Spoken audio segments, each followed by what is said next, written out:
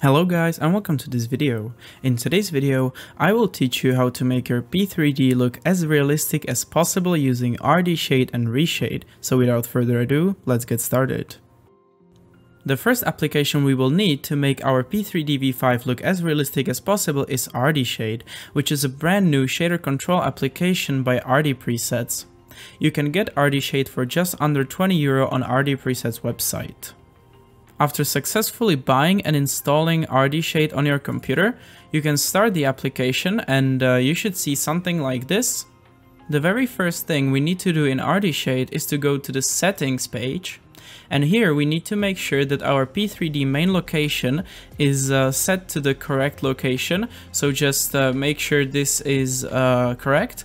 Also make sure that you can find the preset location afterwards. I didn't change this, so I have it in my documents folder, but if you want to put the folder somewhere else, you can do so, but just to make sure you need to find this location afterwards, because we will place the preset there, which we will apply in just a second. Here you should see the targeted P3D version, which should say the sim version you are currently running. For me it is 5.3.17.28. The next thing you need to do is to start P3D with RDShade to make sure that your P3D is actually communicating with RDShade and that it is connected, because as you can see, my P3D is now closed, it's not currently running, and it says disconnected, trying to connect again. So start your P3D, load a scenario, and this dot here should turn from red to green and you should be good to go. Alright, now we need to go to the presets folder of RDShade. In this folder, you should see your targeted P3D version. In my case, it is this one. So I will go into this folder. This presets folder, that is the folder I was talking about earlier that needs to be set, and you need to find it to place the presets in. So let's go to the targeted P3D version, which is this one for me. And let's copy the RD1, which is RDShade 1 preset. So let's copy this and paste it here. You can find the link to these two presets which we are working with today in the description down below. Let's now open RDShade once again and go to the preset page. And here you should see Open Preset button. So let's click Open, and it should automatically select this folder. If not, you will have to guide yourself to this folder, and then you just need to click the preset we just put in. So click it so it is highlighted right here. You should see the file name here, and then click Open. And here you should see a message, something like this. Would you like to apply the loaded HDR settings now? Blah blah blah. You click yes. And then you hit this big green apply button. So let's apply that. As you can see in the top right corner, HDR settings applied, presets applied, everything is good to go. Let's start P3D now. Okay, so here we are with our P3Dv5 started. You should already see a big difference, especially in the cockpit. Your cockpit should be a lot brighter. The scenery around the aircraft should be a lot brighter as well. It should have some fresh new life. And let's make the sim even more realistic with ReShade. After closing P3D, we need to download ReShade. So let's go over to this website, mediafire.com, where you can find a bit of an older build of ReShade. I prefer this version over the newer ones in P3Dv5, so you will find the link to this build in the description down below. So let's just download it. I have it already downloaded here on my desktop, so let's just double click it. And now we need to select our p3d.exe file, or prepare3d.exe. So let's select that. After clicking select, we need to click browse, and now you need to head over to your root p3d5 directory and select the p3d.exe. After selecting P3D.exe, you can click Open. Which rendering API does P3D.exe use? We are going to click Direct3D 10/11/12.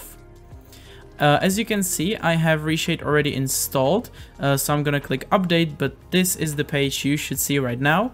I recommend downloading all these effects because, for example, my preset works with multiple of these effects, so just click uncheck all and then check all once again, and it will select everything for you, and you can click OK, and it will start downloading the effects for you. Once the installation is finished, it should say ReShade setup was successful, and you can close this window. And now what we need to do, we need to put our ReShade preset into our root P3Dv5 directory. So let's do that now. So you just need to go into your root P3Dv5 directory, copy the ReShade preset and paste it here. And now we can start P3D once again. Once we have our scenario in P3Dv5 loaded, you should see a ReShade tutorial on your at the top of your screen. Basically, you can skip the tutorial by clicking Skip Tutorial. If you do not see anything, try clicking Shift plus Home. You can find the Home button right above your arrow keys. So let's press Shift and Home, and you should see ReShade window open within your P3Dv5 application. And we need to set a few things here before we can start using ReShade fully, let's say. So let's head over to the settings page. And you need to set the overlay key. By default it should be Shift plus Home. I have it set to Shift plus F2, just personal preference. Then you need to set the effect toggle key, which is basically the key you will turn ReShade on and off. I have it to Shift plus F9. I will show you that in a second. Another important thing to mention is that you need to set a screenshot path and a screenshot key in ReShade, because if you want to take screenshots during your flights, you need to, with your ReShade preset applied and ReShade running, you need to take the screenshot using ReShade, otherwise the ReShade preset or the things that ReShade does to your simulator, the shaders, they won't be visible in the screenshot if you take the screenshot via the default screenshot system in P3D, if that makes any sense. I hope it does. So just basically you need to set the screenshot key and the screenshot path. Otherwise, if you keep using the generic screenshot system in P3D, which you can set the key in settings in the controls, then it won't be visible, ReShade, in those screenshots. So just to make sure to set this up and these two as well. And now we can go back to the home page, and here click on this big blue bar here, and you should see folders in your root P3Dv5 directory, and we need to select our ReShade preset that we copied to our P3Dv5 root directory. In our case it is RE1 or ReShade 1, so let's select that and click Select. And now we need the effect toggle key, which we bound in settings just earlier. So let's press that. And as you can see, we already have something going on in the simulator. So let's close the ReShade interface by clicking Shift Home by default. So we have some better view. And we can now Shift F9 for me, effect toggle key, and we can see the difference between the ReShade actually doing its job in P3D and when it's off. So here you have it. Here is how the sim looks. Here you have some screenshots from my flights, how my sim looks at the moment. I think it looks pretty realistic. As you know, I've already created some tutorials on how to make your P3D look great and amazing.